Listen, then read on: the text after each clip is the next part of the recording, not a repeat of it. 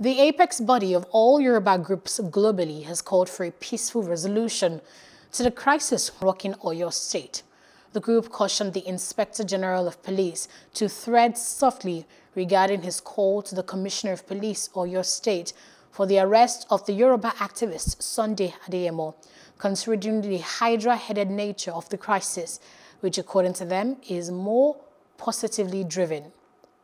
Hello, hope you enjoyed the news. Please do subscribe to our YouTube channel and don't forget to hit the notification button so you get notified about fresh news updates.